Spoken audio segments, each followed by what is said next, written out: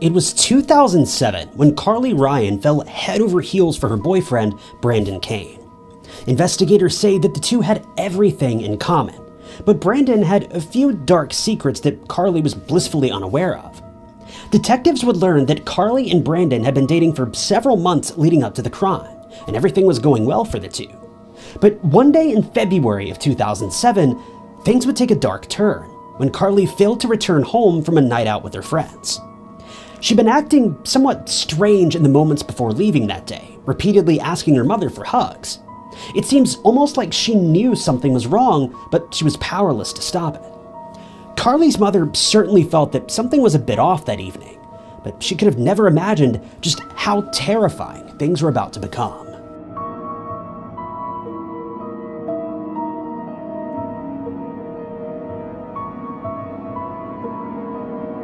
Carly Ryan was born in January of 1992 in Stirling, South Australia.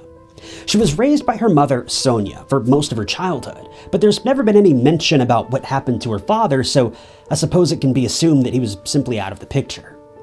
The thing about Carly is that she was growing up in the midst of a social media hurricane. By the time she was a teenager, it seemed like there was a new social media platform coming out every other day of the week. And this was long before Facebook was the Goliath that it is today. Most of this case takes place back in 2006 and 7, so we're talking about the days of MySpace, Zanga, Tumblr, and the countless other online messengers that were around. It was an incredibly interesting time to be on the internet, but it was also a remarkably dangerous time because many of the safeguards that are in place today simply didn't exist back then. Considering Carly was just a teenager at this time, her mother, Sonia, was pretty critical about what Carly got up to online. Carly and Sonia were remarkably close, meaning Sonia knew pretty much every detail of Carly's life. She'd often walk by the computer and take a peek at what Carly was doing, but knowing that her teenage daughter was a smart girl, she trusted that Carly was being safe and cautious. Sonia says that she feels like she knew everything that was going on in Carly's life. She knew all of her friends, kept tabs on what was going on at school, and was an ever-present force in all that Carly did. Not in a helicopter parent kind of way, but in a pretty healthy mother-daughter relationship kind of way. You've got to remember it was just the two of them, so they were understandably super close. But the main issue here is that at this point in history, the internet was wild, to put it lightly. Carly was known to spend a lot of time on a website called ratemybody.com. For those of you that aren't familiar with this site, well, it's pretty much exactly what you would think. People post photos of themselves, and anonymous users rate that person's body. The big problem with this website is that, as we've already established, there were virtually no safeguards in place. The website prided itself on anonymity, and that means that there was no way of knowing if the images you were looking at even belonged to the person who uploaded them. Worse yet, considering this website was often visited by teenagers, well, I think you get the picture I'm painting here. This was not a safe website, and it was a major hotspot for older men who had some rather nefarious intentions. Thankfully, this website has since been shut down. But Carly was often described as a scene girl. This is a bit of a vague term that's most often used when referring to teens or young adults who are super interested in the gothic punk lifestyle. These would have been the kids listening to bands like Black Veil Brides, Asking Alexandria, Escape the Fate, all while reading Twilight or something similar, wearing all black from head to toe, black hoodies, black headphones, so on and so forth. And don't think I'm saying this in a judgy or joke kind of way, I was one of those kids too. Heck, I still listen to all of those bands. Dying Is Your Latest Fashion, one of the greatest punk albums of all time.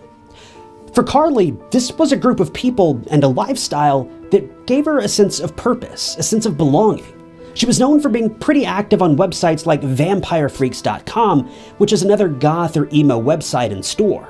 But most of all, she would spend hours upon hours on MySpace. Her profile was pretty much everything you would imagine it to be. It was full of gothic selfies, heaps of makeup, links to all of her favorite online forums, quotes from her favorite books, typical MySpace stuff. By sharing her interest in this genre of entertainment, Carly was able to make dozens of online friends. But there was one friend in particular who really caught Carly's interest, an 18-year-old named Brandon Kane. Brandon was a young musician who was born in Texas but had recently moved to Brisbane, Australia, the total opposite side of the country from Carly.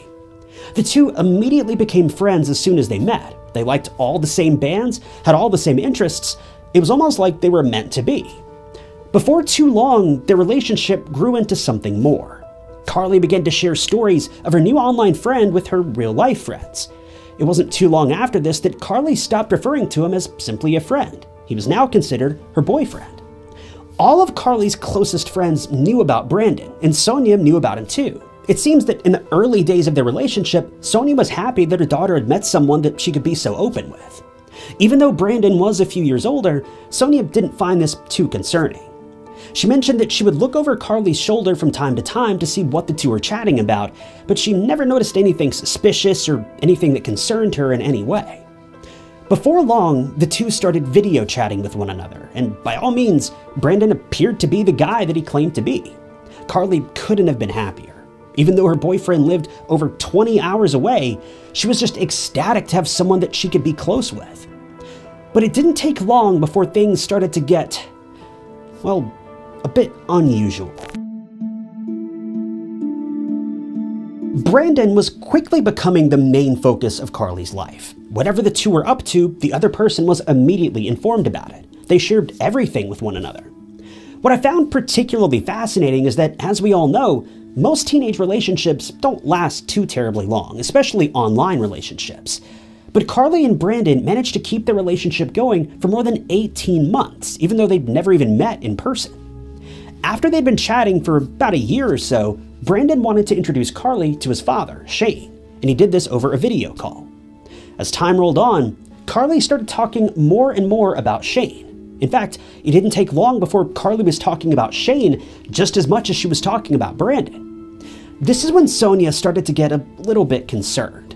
She asked Carly why she suddenly had such an interest in Shane, and she explained that Brandon and Shane were incredibly close, much like Sonia and Carly were. Sonia reminded Carly to be careful, and Carly made it very clear that if anything started to get weird or uncomfortable, she would tell her mother right away. And for Sonia, this was enough to calm her fears, so she dropped it and let it be. Sonia would later learn that Shane had a job as a security guard, and this job caused him to travel for work events every so often. In February of 2007, he was traveling across Australia for one of these events, and on his way back home to Brisbane, he offered to stop by Carly and Sonia's home to drop off a few birthday gifts that he and Brandon had purchased for Carly the previous month. At first, Sonia thought this was a little bit strange, but when Shane showed up at the family's home, he was wearing his security guard outfit, so the story seemed to check out. Shane seemed to be exactly the man that he claimed to be. He was clean-cut, professional, and nothing seemed unusual about him. In fact, Carly and Sonia felt so safe around him that they offered to let him spend the night at their home, inviting him to Carly's birthday party the following day. But while Shane was in town, he offered to take Carly shopping. Now, this, in my book, is definitely a bit strange. What would a 50-year-old man be doing taking a teenage girl shopping?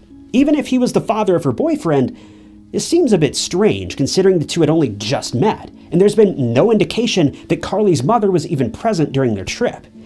But the following day, at Carly's birthday party, that's when things started to get really bizarre. When Shane showed up at Carly's birthday party, it was immediately clear that something strange was happening. When Carly's friends and family members started showing up, Shane started to get visibly uncomfortable. There wasn't any particular moment where you could point to and say, "See that? That's weird." But Sonia started to notice that Shane, for lack of a better word, seemed possessive over Carly. It seemed almost as if Shane and Carly were glued at the hip. He didn't let her wander off too terribly far, and he hung around Carly throughout the entire party, rarely ever speaking to anyone other than her for more than a few simple sentences. But the following morning, that's when things really started to get weird. As soon as Sonia passed by Carly's bedroom, she noticed Shane and Carly were lying on Carly's bed. In one report, it was claimed that Shane was actually lying on top of Carly, and Carly was visibly uncomfortable. Sonia immediately sprang into action and told Shane that he needed to leave immediately. It doesn't seem like he put up too much of a fight either. He knew he'd been caught. He grabbed his things and left. As soon as he was gone, Carly revealed that he'd made a few passes at her and that she had repeatedly rejected his advances, insisting that she was in love with his son, not him. Carly then told her mother about the birthday presents that Shane had shown up with. Now, because of YouTube's terms of service, I can't really explain the full extent of these gifts, but let me just say, one of them was an outfit that no 50-year-old man had any business gifting to the girlfriend of his son. This was the moment that Sonia truly understood what was happening here. She made all the right moves in the coming days, taking away Carly's access to social media, banning her from using her cell phone, keeping a much closer eye on her online activity, and calling Shane and telling him that he was never allowed to speak to her daughter again or she'd report him to the police. Mind you, this all may sound a bit harsh, but this wasn't done as a way to punish Carly in any way. This was all done in a bid to keep Carly safe. And based on Sonia's statements since then, it seems like she likely did a good job explaining this to Carly. It's awful that Carly lost so many of her freedoms because of this guy, but when it comes to the safety of your child, all bets are off. You do what you have to do. But the problem is that, well, we've all been teenagers at some point. We all know that regardless of what your parents tell you to do, if you want to do something, you'll find a way to do it. And Carly wasn't willing to let Brandon go.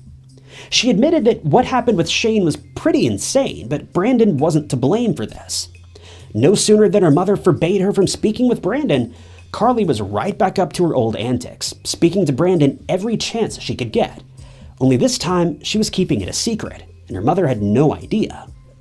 A few weeks passed by, and it was February 19th, 2007, when Carly told her mother that she was going to be spending a night out with a group of her friends. She got dressed up in her best outfit, then headed for the front door. But strangely, Sonia says that it was at this moment that Carly's behavior began to change. She turned to her mother and asked her for a hug, then another, and another. It was almost as if she was afraid to leave. Her demeanor had changed without any rhyme or reason. Sonia didn't really know what this was all about, but what kind of mother would turn away hugs from her daughter? Carly's last words to her mother before she left were simply, "Love you, Mom." The door closed, and Carly was never seen again. Carly never returned home from her outing with her friends that evening. When she still hadn't shown up by the following morning, Sonia knew something had gone terribly wrong, and that's when she called the police to report her daughter missing. Every parent's worst nightmare. But for Sonia, her nightmare was about to get far, far worse. Sonia would be subjected to something that no parent should ever have to face. As she was pacing around her home, pleading for some sort of news about her daughter, she heard a knock at the door, followed by two police officers with sullen expressions. As we all know, this never means anything good. Carly had been found, but not the way her mother had hoped. Investigators revealed that early that morning, detectives had come across a victim who'd been floating in Horseshoe Bay. That victim was identified as Carly Ryan. When she was taken in for further forensic analysis, it was determined that Carly had endured at least 19 injuries before she lost her life, each of which was more haunting, heartbreaking, and heinous than the last. Security cameras and witness reports would soon reveal that Carly was last seen on the beach in the Horseshoe Bay area at around 9:30 the previous evening. She was in the company of what appeared to be two men, but it would later come to light that this had been one man and a teenage boy. They had arrived in the area in a blue vehicle, and it was this vehicle description that was used to track them down later on. As it would turn out, the two males who were seen in the CCTV security footage were none other than Shane and Brandon. Except that's not entirely true. See, that's because Shane and Brandon, they didn't exist. 11 days after Carly was discovered in Horseshoe Bay, police closed in on Gary Francis Newman, as well as his teenage son. His teenage son has never been named due to laws in Australia that prevent the names of young offenders from being revealed. It would quickly become clear, though, that Gary was, in fact, both Shane and Brandon. He'd created an alter ego online to lure teenage girls and cause them to fall in love with him, faking interest in everything they loved and stalking them both online and in the real world. What makes this situation so much worse is that Gary had either convinced or forced his teenage son to play a part in the scheme as well. Considering there's virtually zero information available about Gary's son, we don't know if he was a willing accomplice or just as much a victim as Carly was. Basically, Gary was the one who was chatting with Carly for more than a year online. But anytime he needed to schedule a video call with Carly, he would ask his son to step in to make things more realistic. All the photos that had been shared between the two were also of his own son. When Shane, or Gary, was forced to leave Carly's home after being caught lying in her bed, he was understandably upset. After all, he'd been concocting this plan for more than a year and a half, and in the blink of an eye, it was all over. But he couldn't let this be the end. He needed to see Carly one final time, and this time he would bring his teenage son along to help finish the job. Carly was lured out of her home that evening under the promise of finally being able to meet her online boyfriend in person for the first time. She lied to her mother and explained that she would be going out with friends, but in reality, she was due to hang out with her boyfriend. Or so she thought. The thing is, Carly knew that something was fishy about this situation. She had seen all the red flags. Her mother had warned her about both Shane and Brandon, but she chose to risk it all anyway. We know that Carly knew about the potential dangers because of how apprehensive she was to leave her home that evening. Her mother knew something was a bit off too, but considering Carly lied about her intentions that evening, there was little her mother could do, as she was blissfully unaware of the level of danger her daughter was about to place herself in. Now, don't think for 1 second that I'm blaming this on Carly. She was never anything more than a victim of this awful, heartless monster. I merely bring up the fact that she ignored all the obvious signs of danger as a warning to parents or teenagers that when your gut tells you something's unsafe, it's probably because it's unsafe. If you smell smoke, there's probably a fire. We've been given the gift of gut feelings for a reason, and you should pretty much always trust them. But if you could imagine, this story is about to get a whole lot worse. If you remember, it was nearly 2 weeks after Carly was found in Horseshoe Bay that Gary's home was finally raided by the police. When detectives showed up at his home, Gary was actually in the middle of chatting up another teenage girl online. When his home was searched and investigators combed through every square inch of his place, they found a notebook that had documented at least 200 different aliases that Gary had been using online. From what I can tell, he used this notebook to help keep his story straight so that his victims wouldn't see right through his charade. Brandon and Shane had been just 2 of the names, less than 1% of his total list of characters. In his notebook, investigators found names, ages, occupations, interests, everything that related to each and every one of these characters that he had created. If you consider that Gary used 2 aliases when speaking with Carly, that means that he could have had another 100 victims, assuming he pulled the whole father-son card for each of them. In reality, this number of victims could be substantially higher. There's just no way to know for sure. This notebook was also a goldmine for investigators because it even documented usernames and passwords for each of his fake online profiles, giving them every last piece of evidence that they needed to get this man behind bars. But we have to remember that putting someone behind bars does little to help calm the pain of the family, who are now left with one less person at the dinner table each night. Worse yet, in Sonia's case, she's now left with no one at her dinner table each night. Sonia's world ended the day that she lost her daughter.